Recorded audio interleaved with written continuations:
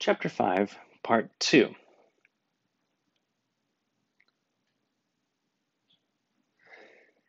Synesthesia. Although the brain creates stable representations, sometimes the resulting experience is quite unusual.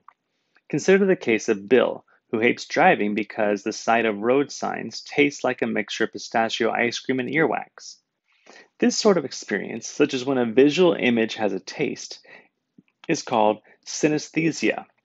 For another person with synesthesia, MM, any personal name has specific tastes. For example, the name John tastes like cornbread. For others with synesthesia, colors evoke smells, sights evoke sounds, and numbers come in colors. For each person, the associations do not vary. If road signs have a taste, for example, they always taste the same. Reports of people with synesthesia date as far back as ancient Greece. Estimates of the percentage of the population that report these cross-sensory experiences range from 1 in 2,000 to 1 in 200. How can we understand such bizarre sensations? The neurologist V.S. Ramachandran conducted a series of experiments to better understand what is happening when someone reports, for example, that a sound is lime green or that chicken tastes pointy. Because the brain involved in seeing colors is near the brain area involved in understanding the numbers, he theorized that in people with color number synesthesia, these two brain areas are somehow connected. In this situation, one area of the brain might have adopted another area's role. To test this hypothesis, Ramachandran examined brain scans taken of people with synesthesia when they looked at black numbers on a white background.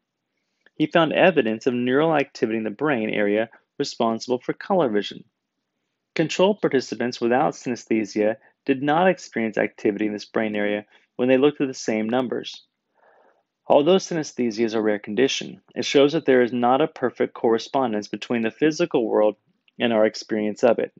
Yes, our brains create stable representations based on information our senses provide. Our senses often provide imperfect information, however, and our brains often interpret information imperfectly. Does ESP exist?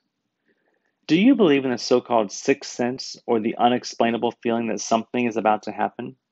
Our many sensory systems provide information about the world, but they are sensitive to only a small range of energy available in any environment.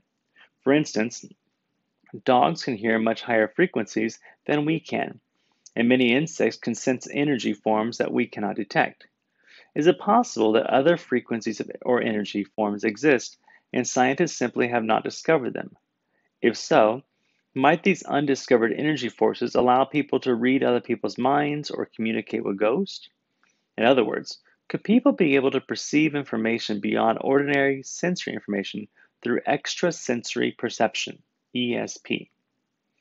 Many reports of ESP are supported only by anecdotes, not by valid evidence. In addition, many claims about people's ability to predict events can be explained through logic.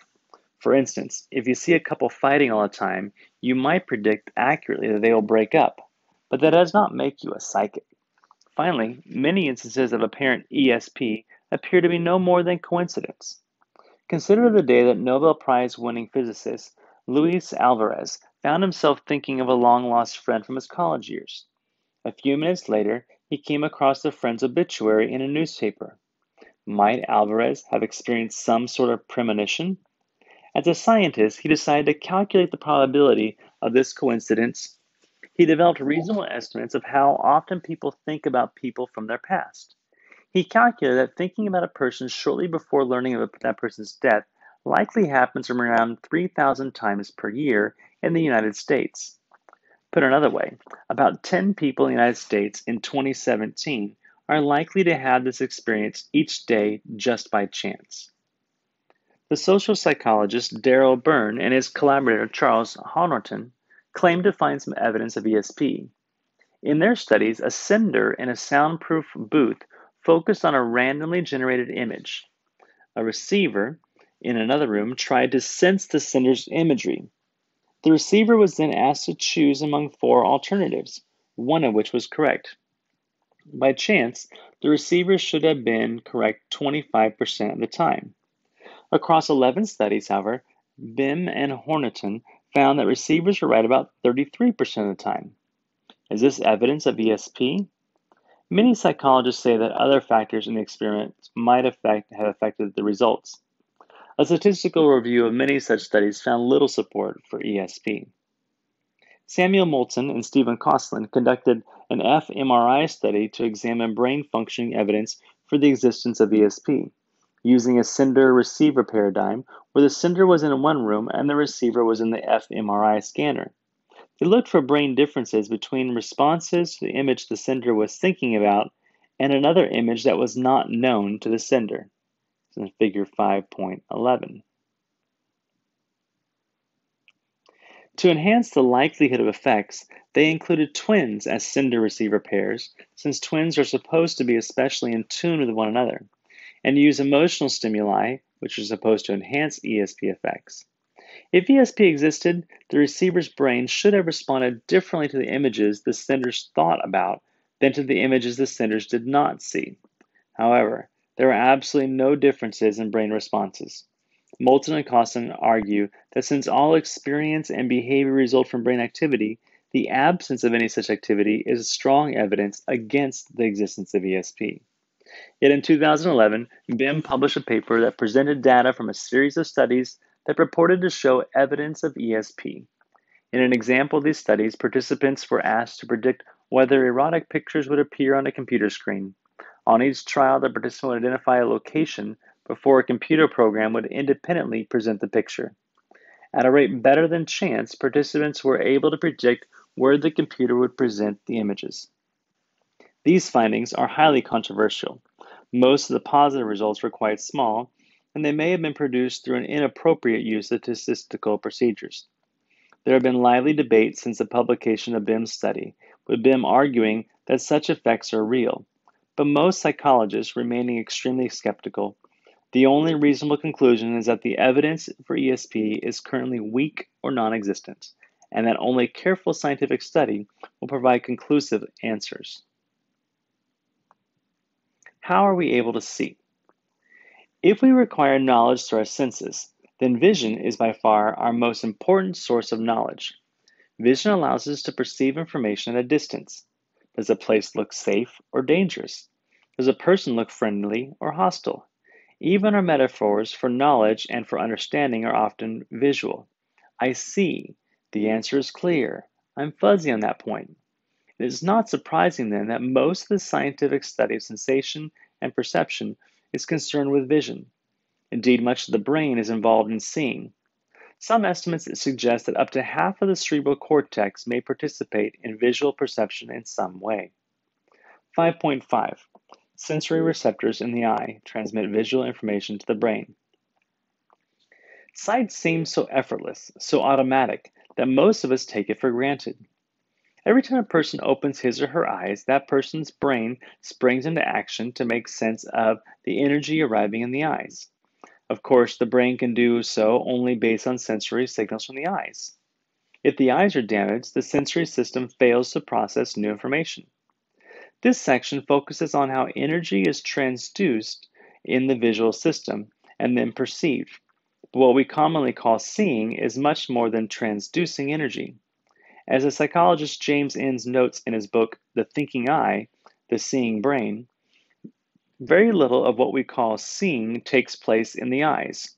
Rather, what we see results from constructive processes that occur throughout much of the brain to produce our visual experiences. In fact, the eyes can be completely normal, but damage to the visual cortex will impair vision. Some people describe the human eye as working like a crude camera, in that it focuses light to form an image. This analogy does not do justice to the intricate processes that take place in the eye. However, light first passes through the cornea, the eye's thick, transparent outer layer. The cornea focuses the incoming light, which then enters the lens. There, the light is bent farther inward and focused to form an image on the retina, the thin inner surface of the back of the eyeball. If you shine a light in someone's eyes so that you can see the person's retina, you are in fact looking at the only part of the brain that is visible from outside the skull. In fact, The retina is the one part of the central nervous system that is located where we can see it. The retina contains the sensory receptors that transduce light into neural signals. More light is focused on the cornea than at the lens, but the lens is adjustable, whereas the cornea is not. The pupil, the dark circle at the center of the eye, is a small opening in the front of the lens. By contracting, closing, or dilating, opening, the pupil determines how much light enters the eye. The iris, a circular muscle, determines the eye's color and controls the pupil's size. The pupil dilates in dim light, but also when we see something we like, such as a beautiful painting or a cute baby. Behind the iris, muscles change the shape of the lens. They flatten it to focus on distant objects and thicken it to focus on closer objects. This process is called accommodation. The lens and cornea work together to collect and focus light rays reflected from an object. As people get older, the lens hardens and it becomes more difficult to focus on close images, a condition known as presbyopia. After age 40, many people require reading glasses when trying to focus on nearby objects. Rods and cones. The retina has two types of receptor cells, rods and cones. The name of each type comes from its distinctive shapes. Rods respond to extremely low levels of light and are responsible primarily for night vision. They do not support color vision, and they are poor at fine detail. This is why on a moonless night, objects appear in shades of gray. In contrast to rods, cones are less sensitive to low levels of light. They are responsible primarily for vision under brighter conditions and for seeing both color and high detail.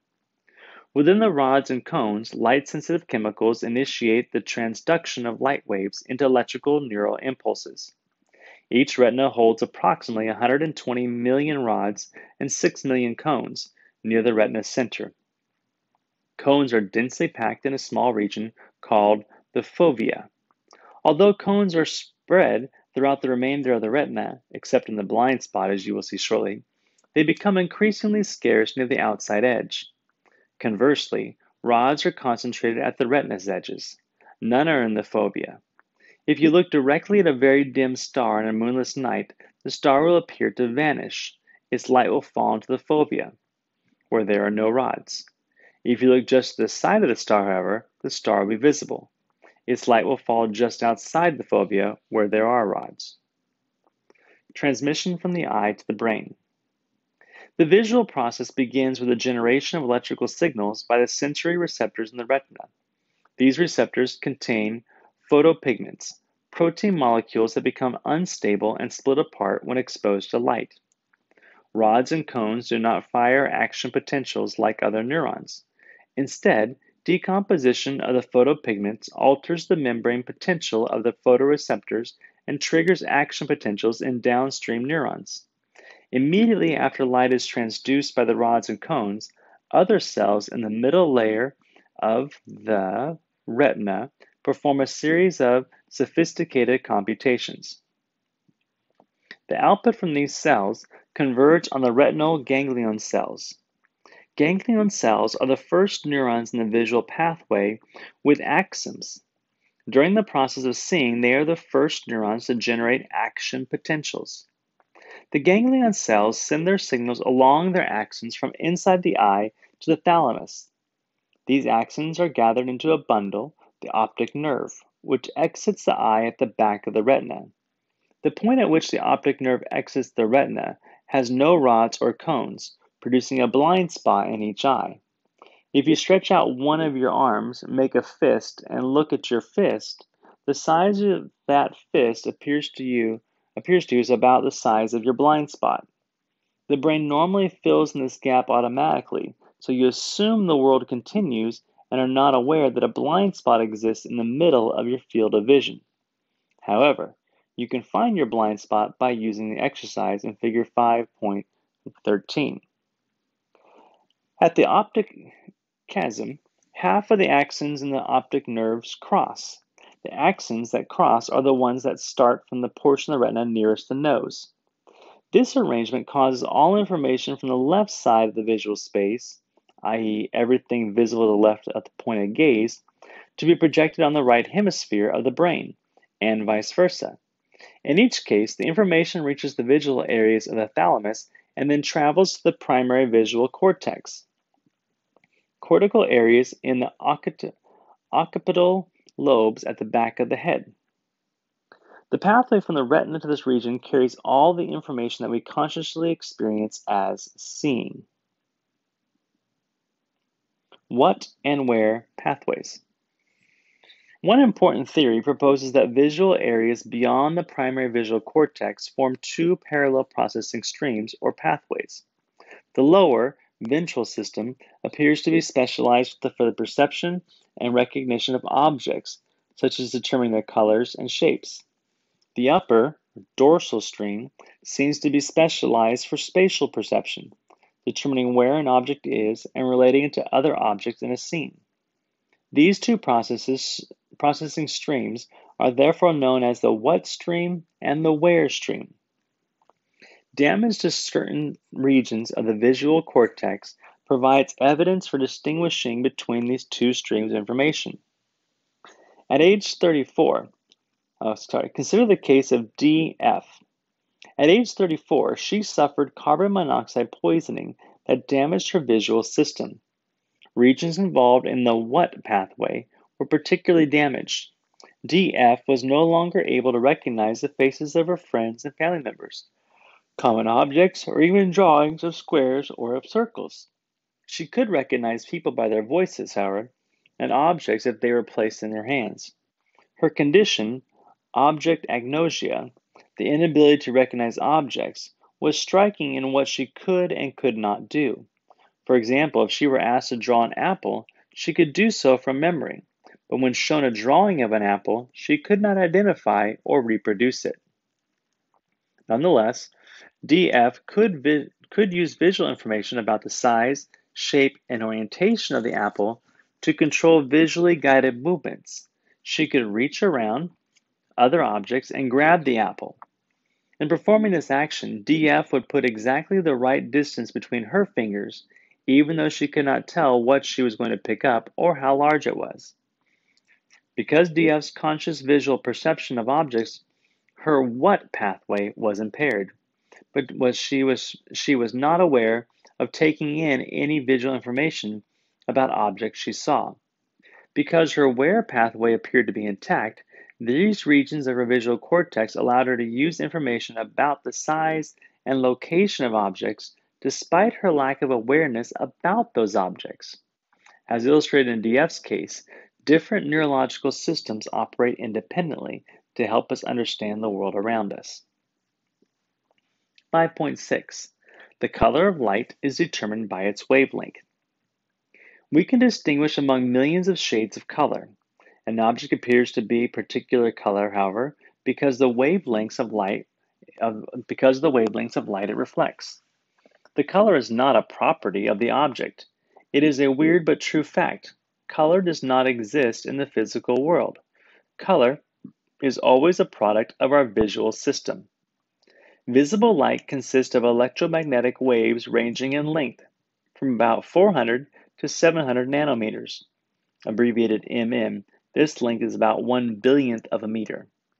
In simplest terms, the color of light is determined by the wavelengths of the electromagnetic waves that reach the eye.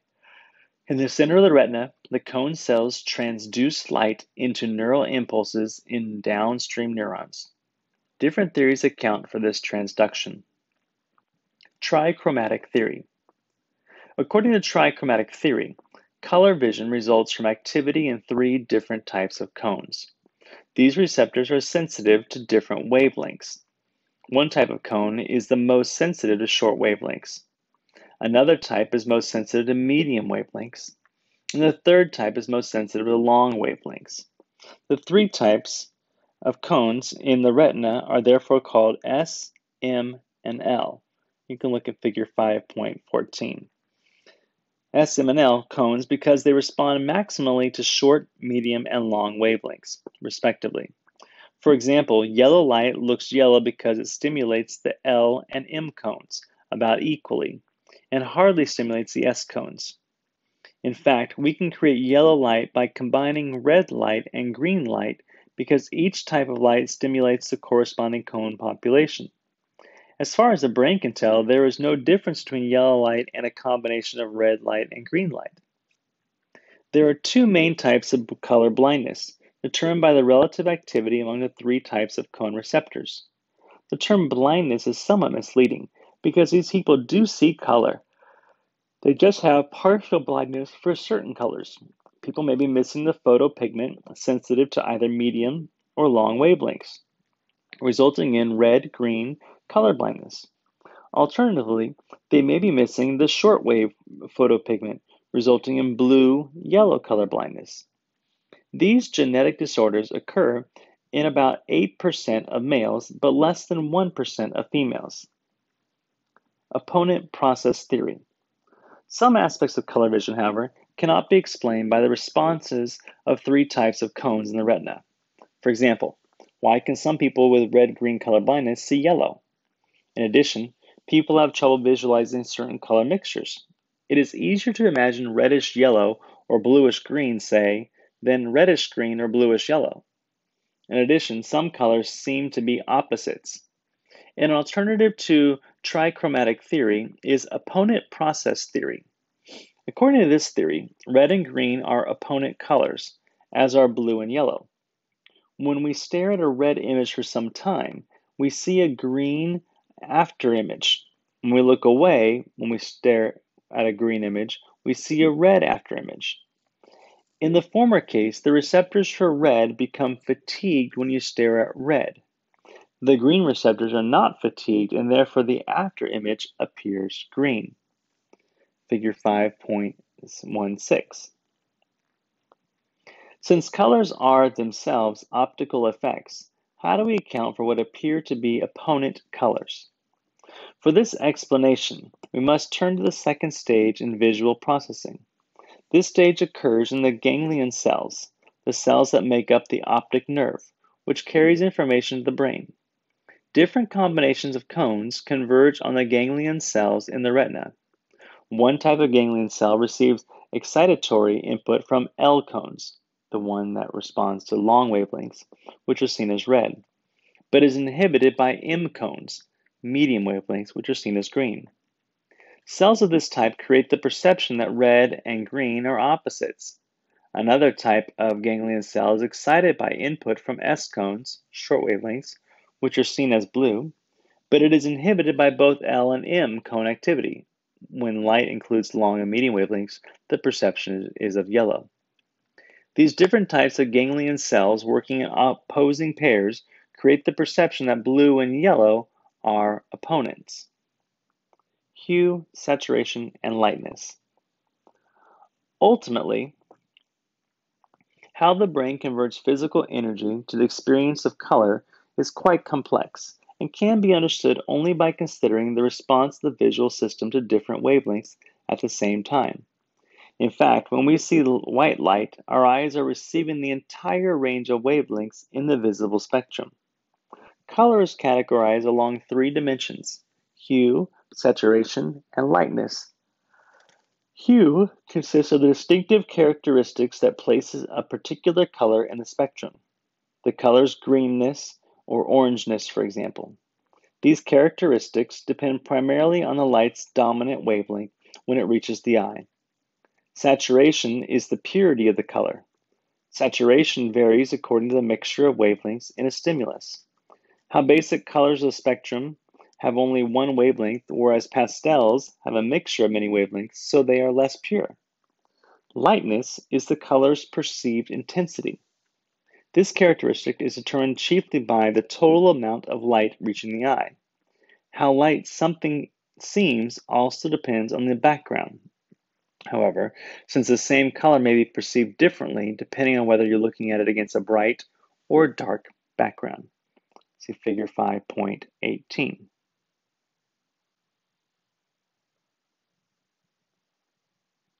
Here's figure 5.17 and 5.18. 5.7. Perceiving objects requires organization of visual information. Within the brain, what exactly happens to the information that senses take in about the object's features? How does the information get organized? Optical illusions are among the tools psychologists have for understanding how the brain uses such information. Many perceptual psychologists believe that illusions reveal the mechanisms that help visual systems determine the sizes and distances of objects in the environment. In doing so, illusions illustrate how we form accurate representations of the three-dimensional world. Researchers rely on these tricks to reveal automatic perceptual systems that in most circumstances result in accurate perception. Figure 5.19. Gestalt principles of perceptual organization. Gestalt is a German word that means shape or form. Gestalt psychologists theorize that perception is more than the result of accumulating sensory data. They postulated that the brain uses innate principles to organize sensory information into organized wholes. These principles explain why we perceive, say, a car as opposed to metal, tires, glass, door, handles, hubcap, fenders, and so on. For us, an object exists as a unit, not as a collection of features. The Gestalt perceptual grouping rules include proximity.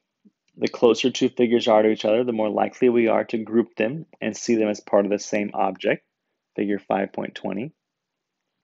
Similarity.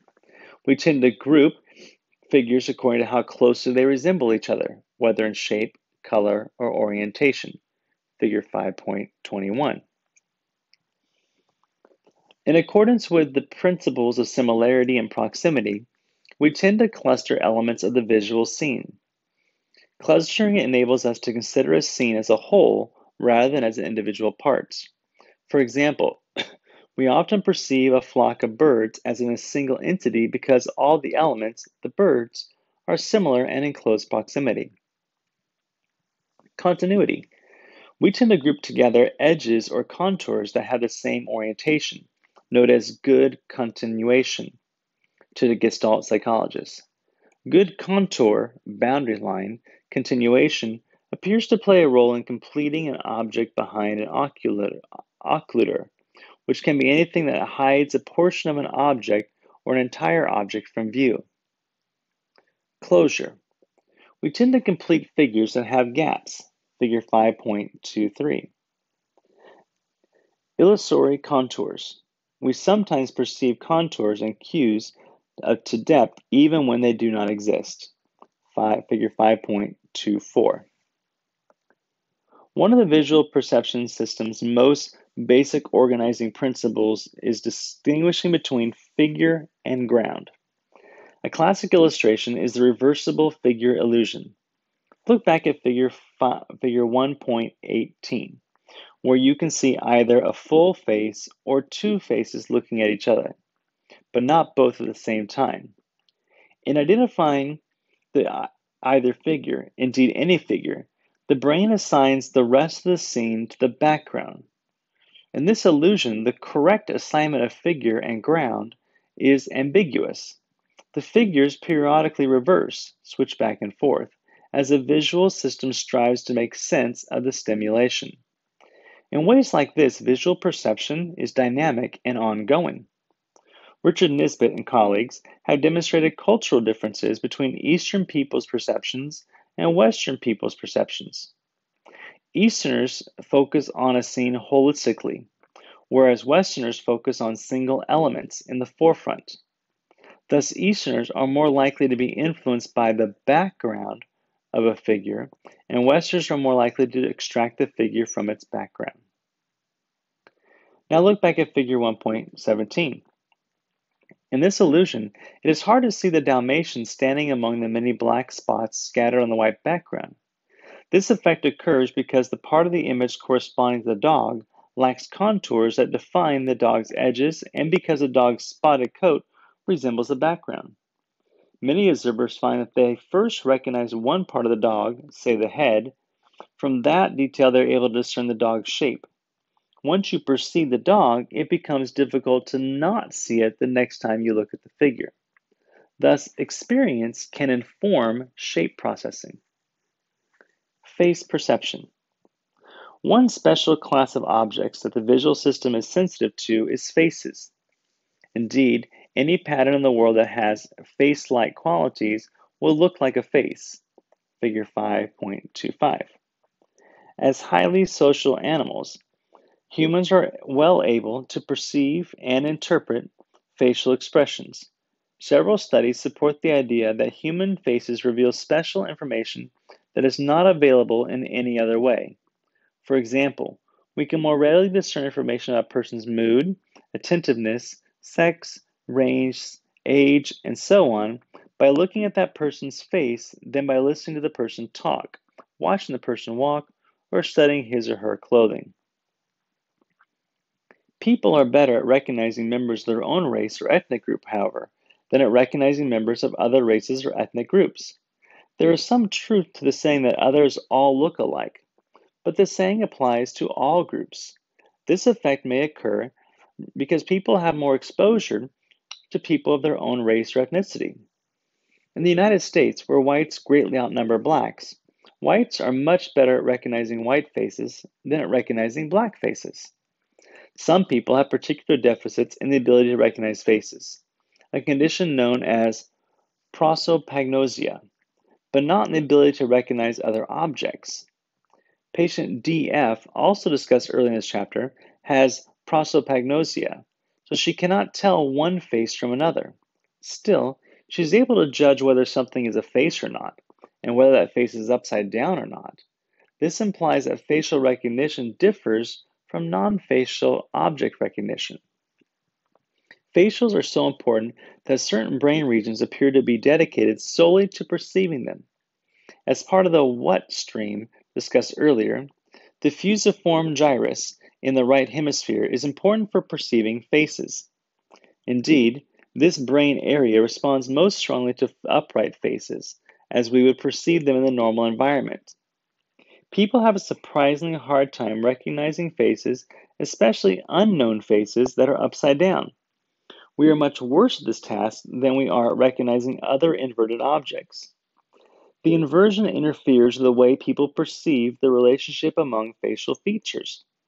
For instance, if the eyebrows are bushier than usual, this facial characteristic is obvious if the face is upright, but not detectable when the face is inverted. One interesting example of the perceptual difficulties associated with inverted faces is evident in the Thatcher illustration, figure 5.26.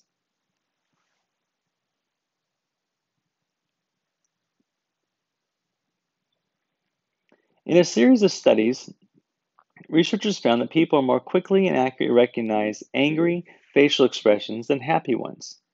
In addition, the researchers found that most people recognize anger more quickly on a man's face than on a woman's, and they found the reverse for happiness. The researchers think these results are due partly to people's beliefs that men express anger more often than women do, and that women express happiness more often than men do, i.e., the beliefs would be contributing to top-down processing. We are more likely to see what we expect to see. They also think that female and male facial features drive the effect. For example, bushy eyebrows low on the face are more likely to be perceived as an expression of anger, and men typically have bushier and lower eyebrows than women. According to evolutionary psychology, there is an adaptive advantage to the detection of angry faces. Given that men in every society commit most violent crimes, it is adaptive to be especially fast and accurate at recognizing angry male faces. Thus, facial recognition supports an idea emphasized throughout this book: the brain is adaptive. 5.8. Perception is guided by cues in the environment. When we look at an array of objects and a photograph of that array, both scenes create the exact same image on the retina. Despite the inherent ambiguity, we do not confuse the real three-dimensional scene with a two-dimensional picture of it. Why not? Consider too that when an object moves past us, it may look completely different from the back than from the front. and its object grows smaller as the object moves away, yet we still know it is the same object. How do we do that? Such forms of perception result from environmental cues. Depth perception.